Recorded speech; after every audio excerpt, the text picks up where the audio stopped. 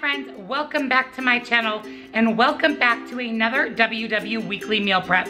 I cannot wait to share with you the four recipes that I prepared for my breakfast, my lunches, and an amazing Instant Pot dessert with you for this week. If you're interested in seeing what I have on the menu for the week, step-by-step instructions on how to prepare my meals, and of course all of the recipes are always linked down in the description box below, then all you have to do is keep watching.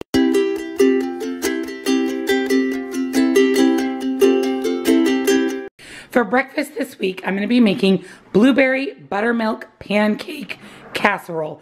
I cannot wait to have this. I've really been craving pancakes lately, and I thought that this would be really good to pair with some sort of protein. Remember, we talked about upping our protein this week, so I'm gonna be pairing this with some protein, and that is going to be my breakfast. So let me show you what is in our blueberry buttermilk pancake casserole. So first, you're going to need some milk or milk alternative of your choice.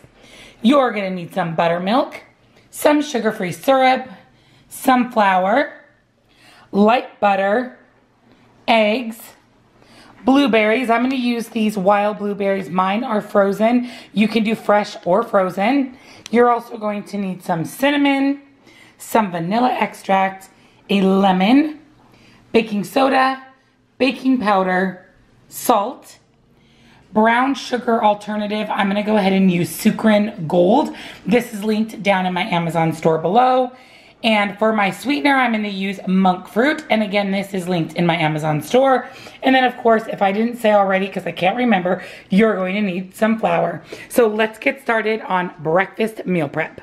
So the first thing that we're gonna do is we're gonna make our crumb topping for our pancake casserole, because it does need to go into the refrigerator while we make the rest of our casserole. So the first thing that I'm going to be adding is 1/2 of a cup of flour. Now you can use self-rising flour in the actual recipe. Just make sure you eliminate your leveling agents, but I am using regular flour. I am also going to be adding in 2 teaspoons of my monk fruit sweetener. And again, you can use any sugar alternative. I also have melted down 4 tablespoons of light butter. So we're gonna add that. And then we are going to add 3 tablespoons of our brown sugar alternative. And again, I am using Sukrin Gold. And we are also going to be adding in a little bit of ground cinnamon. And I don't measure my spices, so I'm just gonna kind of eyeball it. And then lastly, we are gonna go ahead and add in just a little bit of salt to enhance the flavor. And again, I'm not going to measure, just kind of eyeball that as well. And then go ahead and take a fork. You wanna make sure you get this nice and mixed together. This is a crumble, so you do want it to be crummy. So we're gonna make sure that we have kind of big chunks once we mix everything together. And then this is just going to go into our refrigerator while we create the rest of our pancake casserole. But this smells sweet, cinnamony, and delicious. Next, we're gonna mix together the dry ingredients for our actual pancake. So you're going to need 2.5 cups of flour. And then you're also going to need 1 teaspoon of baking powder and 1 teaspoon of baking soda, which I went ahead and put both into my little bowl. You're also going to need 2 tablespoons of your sugar alternative. So again, I'm using the monk fruit sweetener. And then lastly, you're just going to need to add just a little bit of salt to enhance the flavoring. And then we're gonna give this a quick stir together. Make sure everything's nice and combined before we move to add in our wet ingredients. Next, we're gonna go ahead and combine all of our wet ingredients and we'll add it to our dry ingredients. So here I have 2 cups of low-fat buttermilk, and that's what's gonna give it that nice, delicious buttermilk pancake flavor. We are also going to add in just a little bit of vanilla extract, and I'm not going to measure, I'm just going to wing it. And then I have cracked 2 eggs, so we're gonna go ahead and add in 2 eggs. And then we are going to do 1/2 of a cup of almond milk, or whatever milk you wanna use in your recipe. And then I've also melted down an additional 4 tablespoons of light butter. And your butter may clump when added to the wet or the cold wet ingredients, that is perfectly fine. You do not want to over mix. So the last thing that we're going to do is we're going to go ahead and zest in some fresh lemon into our mix. Give it a quick stir, and then we'll be ready to add it to our dry ingredients and mix everything nice and together. Next, we're gonna mix everything together. So we have our dry ingredients, we have our wet ingredients. Go ahead and add that all together to your large bowl. Again, we do not want to over mix, so I'm just going to mix until this is incorporated. It will be lumpy, just like regular pancake batter is lumpy as well. And then we're gonna put this into our greased baking dish and pop this into the oven at 350 degrees for about 35 to 45 minutes. And then it should be nice and done. So the last step, once we get it into our baking dish before going into the oven, is to go ahead and add in our blueberries and our crumbed topping. So make sure you grab a 9x13 baking dish. You grease it very well. We're gonna go ahead and add in our pancake batter to our 9x13 dish. Make sure you spread that out nice and evenly and get that nice and coated along the whole bottom of our baking dish. And then we'll be ready to add on our blueberries and add on our crumb topping. But you guys, this looks so good. So this is going to be similar to a pancake bake, but it's going to be a little bit more real pancakey because we did make it with the same ingredients as we would if we were gonna grill up some pancakes on our griddle. So get your batter spread nice and even on the bottom of your baking dish. Then it's time to take whatever fruit or whatever blueberries you're using, and the recipe calls for about 1 2/3 cup, but I'm just going to sprinkle some blueberries over the top of my casserole because blueberries are 0 points, and in my opinion, the more blueberries on this pancake casserole, the better. So I'm just gonna go ahead and liberally add blueberries to the top, and then after that gets done, we're ready to add our crumb coating and get this guy into the oven. Once you've got your blueberries added, next up is we are just gonna go ahead and add our crumb topping. So we're just gonna kind of drop it on to our casserole. Make sure that you get a little bit in each area of your casserole, just so when it cooks, you've got a little bit of that delicious sugary, brown sugary, cinnamony crumb topping on every single bite. And then we'll be ready to put this into the oven for about 45 minutes. So here is our completed casserole before it goes into the oven. Doesn't that look so delicious? So I'm gonna get this in the oven and I will be back to show you the final blueberry pancake casserole. Look at our breakfast. Look at how delicious this looks with the crumble and those blueberries and the pancake popping up. Okay, this looks delicious. So I'm going to let this cool for just a few minutes.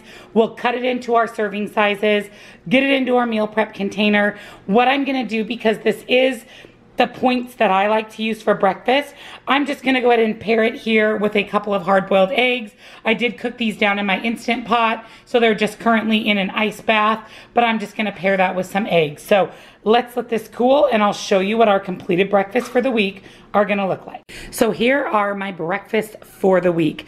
So excited, you guys. So here is 1 serving of the blueberry pancake buttermilk bake. Look at that. That looks so good with those blueberries. Look at how thick, delicious, full of blueberries, full of cinnamon, sugar, goodness. I'm also going to pair that with 2 hard-boiled eggs. So 1/10 of the blueberry casserole is only 6 smart points. So that's not bad because as you can see, it pretty much fills the entire large compartment of my meal prep container, and it is only 6 points. But look at that, yum. And then I'm going to pair that with a banana for 0. Eggs are 0. So my entire breakfast is only 6 smart points. That's it for this protein-packed, fruit included, delicious breakfast. I also just wanted to let you guys know that I am gonna take some of my sugar-free syrup in a little container to work, and I'm just gonna put this on my pancake casserole. Not enough to count as any points, maybe just a tablespoon or 2, but I forgot to show you that. So there you have it. For the main part of my lunch today, I'm kind of inventing my own recipe. I'm gonna be doing some sheet pan roasted potatoes, chicken apple sausage with some veggies, and then we're gonna make a side dish to go with it. So let me show you first what is in the main portion of my lunch, which is the sheet pan, chicken apple sausage, and peppers. So we're going to need some potatoes. I'm gonna be using these Little Potato Company. These are super easy. I just dice them in half and they make perfectly roasted potatoes. I'm gonna be using the Sam's Choice chicken apple sausage. Again, these are from Walmart. These are so good. They are only 2 smart points for a link, and this is a full-size sausage link. Love these sausages. We're gonna be adding some salt and of course some nonstick cooking spray. I'm gonna be dosing in a little bit of garlic, some ground black pepper, and then I'm gonna season everything with this Dax green zest. You guys, Dax is so good. All of their seasonings contain 0 salt. They all have real ingredients, nothing artificial. So spices, dehydrated onion, garlic, lemon peel, less than 2% of an anti-caking agent. That's it. And these spices have so much flavor for having 0 salt. If you're interested in Dax, I do have a 10% off plus free shipping discount code down in the description box. But I love the green zest on peppers and potatoes. So that's what I'm going to add for today. I also have a sweet onion and what's left of a red onion. And then we are going to load up on some peppers. So we have all the colors: orange, red, yellow, and green. So let's get started on the main part of our lunch, our sausage, potatoes, and peppers. So the first thing we're gonna do is get chopping. We have a lot of chopping to do. All our peppers, our onions, our sausage, and then we're simply just gonna dice our potatoes right in half. So let's get everything prepared. I did get my sheet pan out, layered it with some parchment paper with some nonstick cooking spray. So I'm literally going to chop and toss onto my cookie sheet, save another dish. So let's get chopping.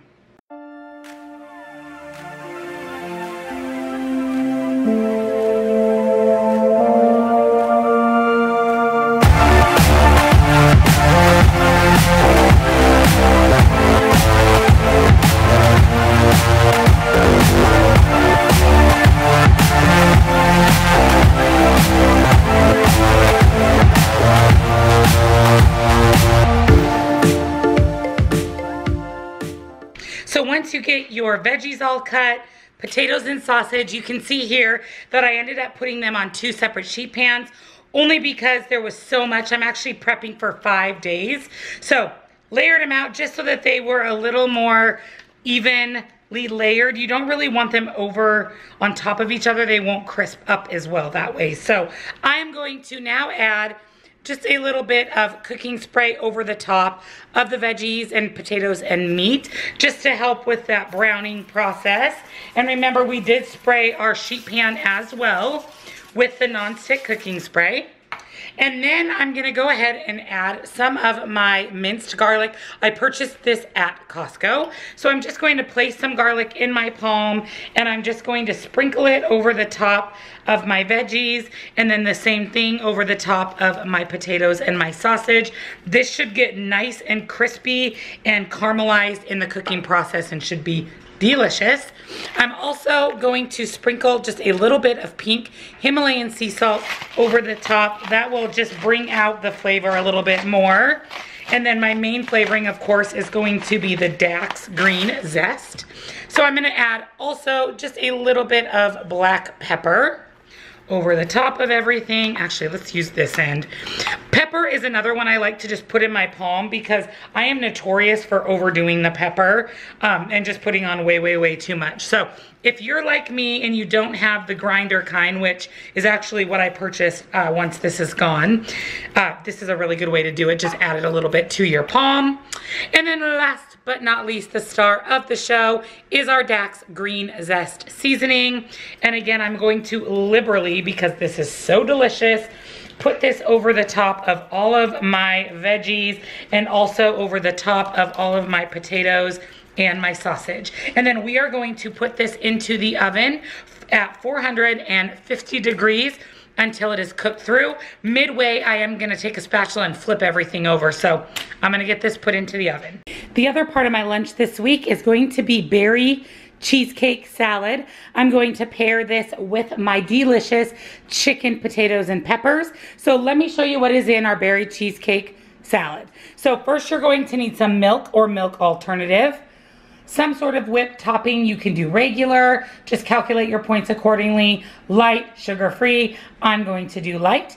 You're gonna need lots of delicious fresh fruit. So I have strawberries, raspberries, blueberries, a lemon for some lemon zest, and then you'll need a box of sugar-free Jell-O cheesecake pudding.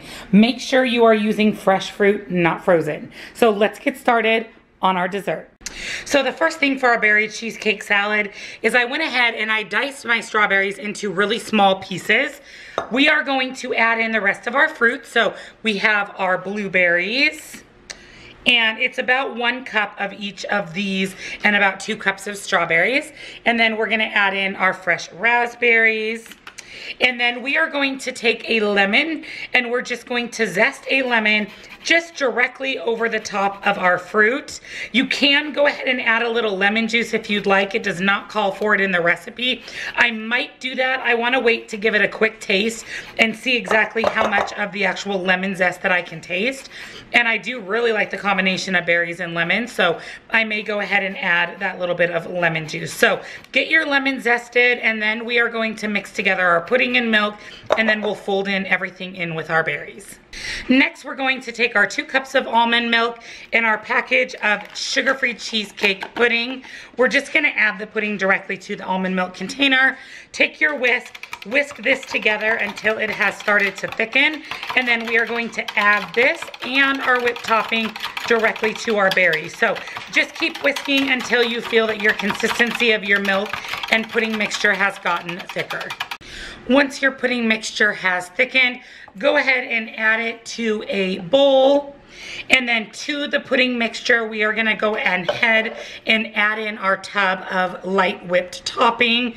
We're gonna fold that together before we fold it into our berries. We need to be careful with our berries not to smush them in the process of folding in the rest of our ingredients. So we are gonna mix together our whipped topping and our pudding mixture until it is nice and combined, and then we are gonna go ahead and add that directly into our berries.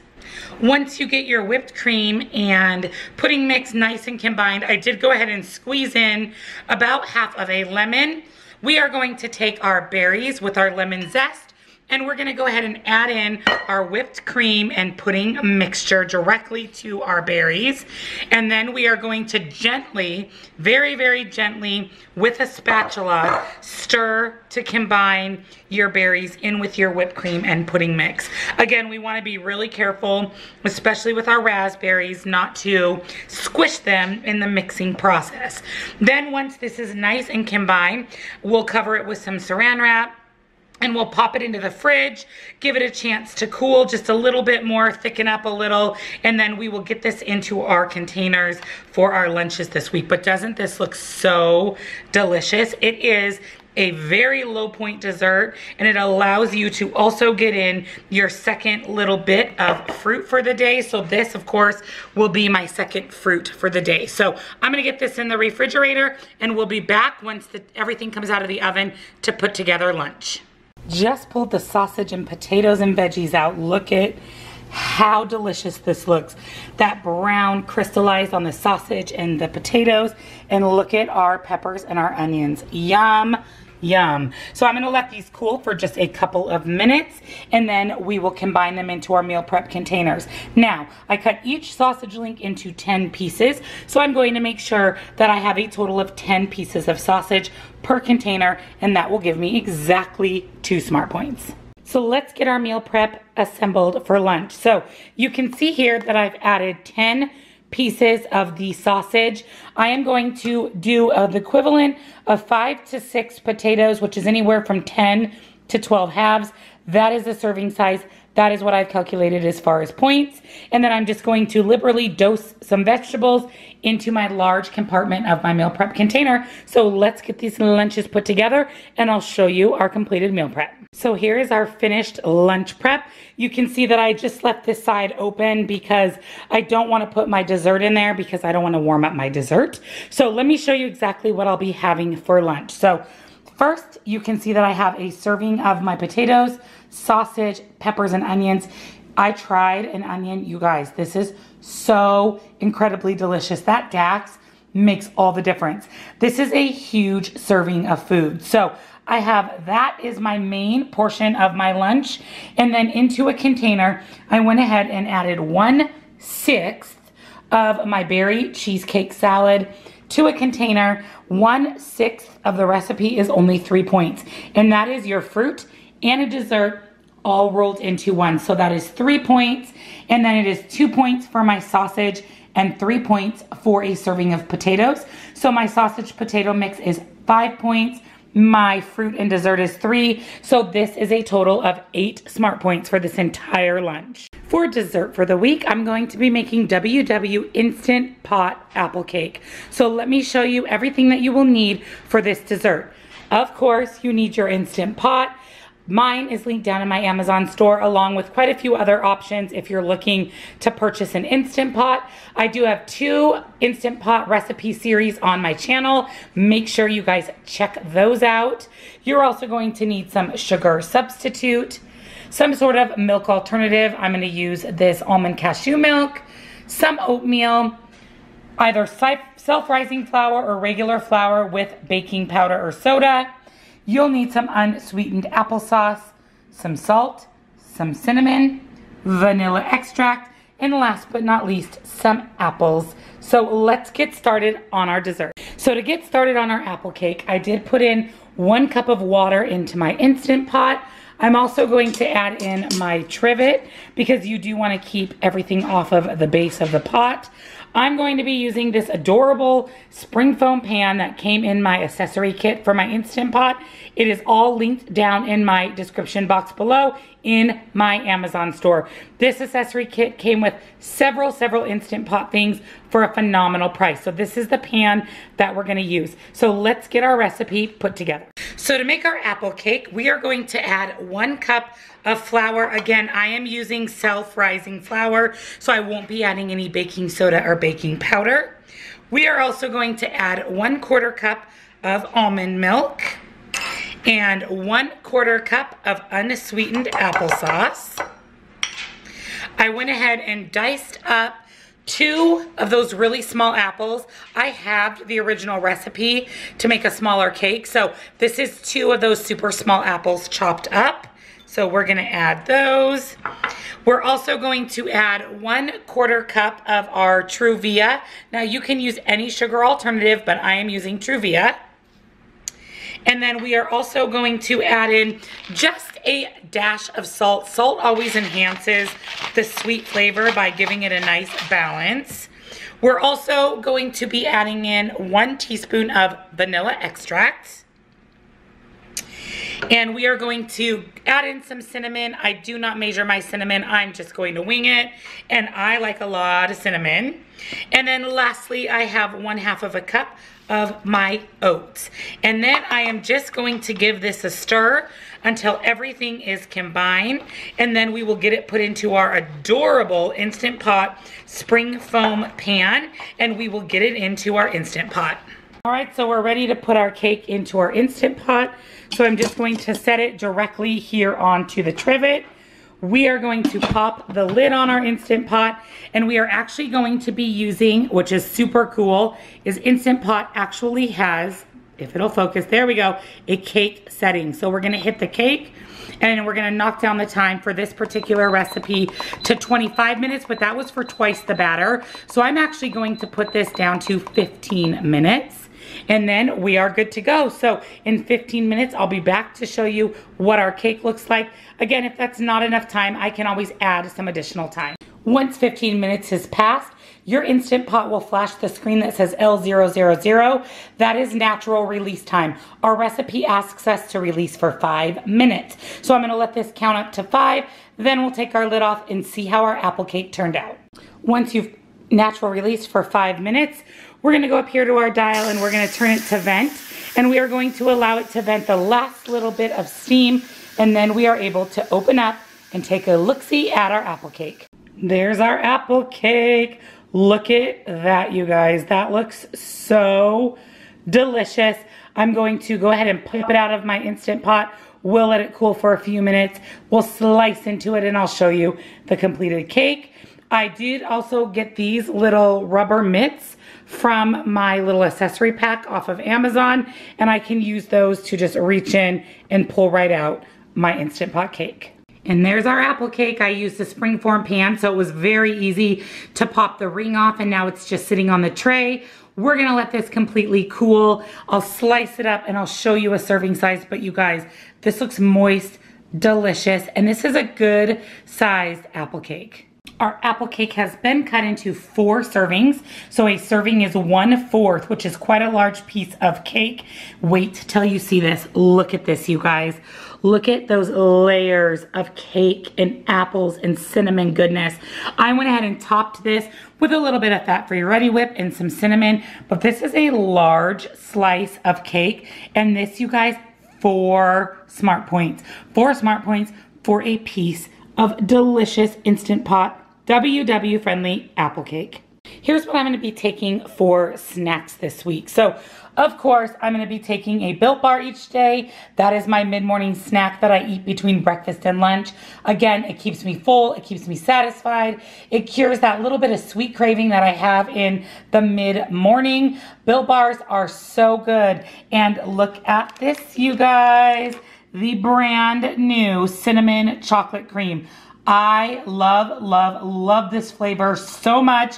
If you like chocolate covered cinnamon bears or cinnamon bears in general, you are going to love this flavor. That is exactly what it tastes like.